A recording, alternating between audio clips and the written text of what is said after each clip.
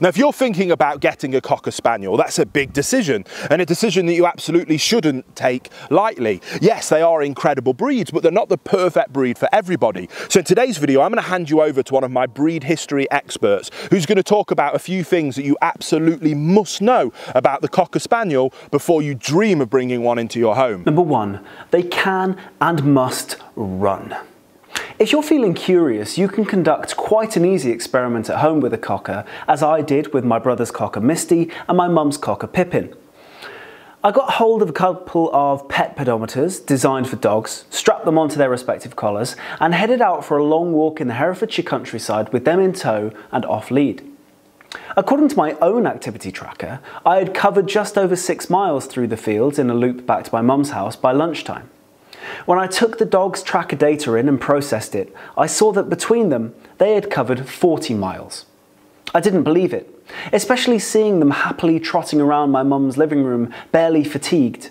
But I checked the GPS data and it was confirmed. These are dogs who can run. They will run back and forth between you and every distant excitement they lay their eyes on, or that they hear and smell indeed, for hours on end. A working Cocker, particularly, can and must expend a good 2 hours of romping alongside any other work you wish to do with them. A show Cocker will be happy with less, but even happier with more.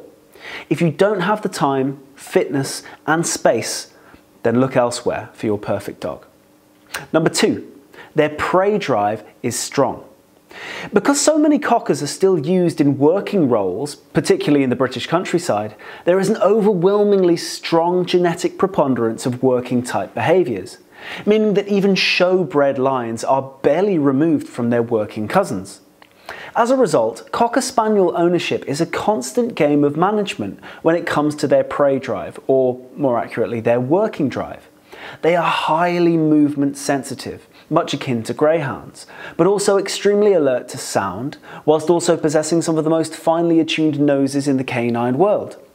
What this means is that they are aware of what they perceive to be prey that you have absolutely no awareness of, and if they see it, they want it.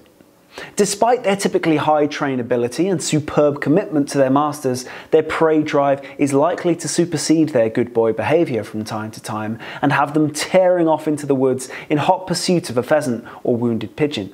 And no amount of shouting or pips on the dog whistle can pull them from the thrill of the chase. Indeed, on a typical walk, most people aren't carrying their guns or out for sport, but can still depend on their Cocker to helpfully flush a bird or two for them as they go. If you're unhappy with a dog that sprints off to complete its own side missions on a regular basis, try a more Velcro-like breed. And number three, grooming requirements are high. Now, one thing that must be made clear here is that a Cocker with short hair and with a dock tail, so your typical working line Cocker, is not so demanding of grooming. A showbred Cocker whose hair is kept long and trimmed to showing standards, on the other hand, will have you brushing their long sweeping coats, their drooping ear fur and their beautifully long tails for hours a day, not to mention keeping everything trimmed to the show style and dealing with the disruption to the purity of their colour with some scrubbing. It is a full-time job keeping them looking their finest, whilst also keeping their long coats from becoming hindrances to their free movement. Even the working dogs find a way of eating into your working week by gathering a whole host of collectible items in their undercarriage on their walks, anything from brambles to burrs to briars, not to mention 50 shades of muck from the bogs and marshes into which they have thrown themselves. If you're a clean freak, or someone who thinks a dog should look after its own coat maintenance, a Cocker really isn't the dog for you. Guys, if you love the Spaniel breeds as much as we do here, then don't forget to subscribe to this channel. We make videos about the Spaniels every single week, and we can't wait to see you on the next episode.